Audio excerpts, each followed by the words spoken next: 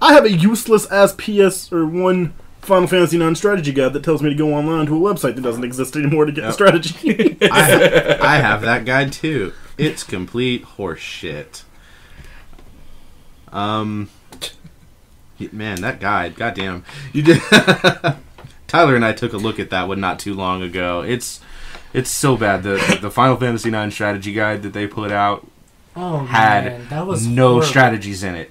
It had everything was like it set up what you're supposed to do, but before it gave you the conclusion to what the thing that you would very specifically want a strategy guide for, it would list like a little code that you were supposed to go to their Play Online website and punch in to give you, the last few sentences of the paragraph they cut out in the guides. Not that specific strategy guide, but like after a while that became like a thing that strategy guys did. Because no one could figure out how to make the internet work at this time. Right, because in this day and age, this was still dial-up, So it was actually probably being crossed over into DSL, but the point is I didn't spend a crap ton of money on a strategy guide just to go on a website to look up the code. No, nobody did. But that's just the thing. Like, I'm baffled that strategy guides even get printed anymore. Like, really, who the fuck needs that? While I'm not about to make a fucking case, You're probably going to mention something of collection purposes or something. Well, I always buy the World of Warcraft one because it's right. You're a fan, but that's going to clearly it doesn't. But it's not even because I'm a fan. Like, it's not that like they walk you through each individual quest of the game. Yeah, there's a lot of lore shit in there that I like. Right. And that's the kind of stuff that they have to do to keep a strategy guide as a good value proposition nowadays. Like, I'll tell you this, I buy strategy guides still for Capcom fighting games, even though I don't need the strategy or anything like that. Right. And fighting game strategy guides don't ever tell you shit anyways. It's just move lists that are already in the goddamn game. But they used to. Yeah, used to. But typically, the guides come out in hit store shelves maybe like a week or two before the game does. And I'm always so hungry for every little bit of information. Yeah, okay. I'll just pick the guide up and like flip through it and just enjoy that like way before the game comes out. Day 2 as you wait for the release, you're like, yeah. And that's just like a habit that I never broke from being a little kid. Right. I got conned into buying the strategy guide for The Last of Us because the sales girl at GameStop was really cute. It wasn't conned. You were just like, okay, like me. she totally got me on that. I don't even think I've cracked the cover on that thing. I haven't even opened it once. No, like I stopped doing the strategy guide thing because during my downtime I would flip ahead. Yeah, and it ended up spoiling shit for myself. I'm like, I don't need to know that. Which I think is wonderful because I bought Dark Souls 1, Dark Souls 2, and the Bloodborne strategy guides. Not because I needed the strategy, but because they're basically just big-ass, like, hardbound art books at this point. Right. Butt in, Tyler. You're never going to get a word in edgewise if you don't be rude, man. Oh, man. Okay, so I just have to say this tidbit. Okay.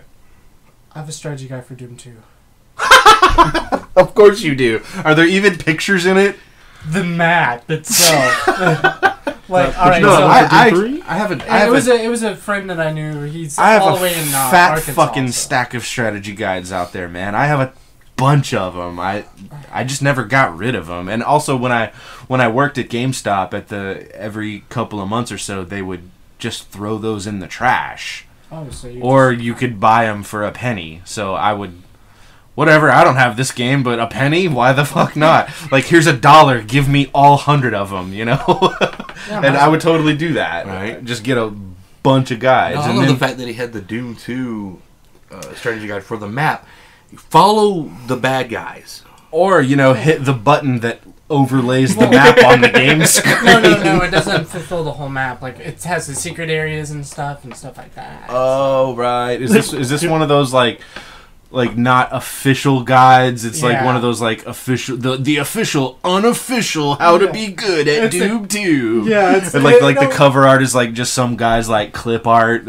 Oh no! Actually, it's got the picture, the logo of Doom 2. And it's got like the cyber demon with his gun. He's all like, I know the kind of guides that you're talking about. Like it's a book. It's like Yeah, but regular book size. But I'll Right, tell you, yeah. Oh god, it's the shit you used to buy at like the book fair. Yeah, when I was it's school. like how to win at Mario. Just play Now, it. I only got that for like kicks and giggles. Actually, my first strategy guide that I ever owned was A Link to the Past for the Game Boy Advance. It was also with the Four Swords. It actually, Oh, right, Game Boy. right, It was in a okay. bundle. Those one always messed me up too because I didn't actually get the Fire Emblem one because that game got hard for a minute. But like the strategy guide is actually bigger than the device that you're playing the game on, you know? So it becomes less portable when you're Can't like really one knee in the strategy guide. carry that around. Yeah. Yeah, that was actually my first strategy guide that I got. Oh, okay. Do you know what? They package really weird DLC in strategy guides now too. Like a lot of strategy guides you buy will have a code in the back that you can literally own. Like you can never buy that shit. Like it never becomes available. Like, It just, weapon skins. Yeah, and things like, it just that. has, like, yeah. shit in there. I mean, like I said, man, you got to do whatever you can to make a strategy guide a good value proposition now. People that because- work at Brady Games still got bills to pay. Because let me tell you, tying DLC in sells shit. Especially if you never make that DLC available in any other way. Just well, yeah, that's how they sold like those fucking super expensive World of Warcraft plushies because they just put a code for a mount on the tag. let me tell you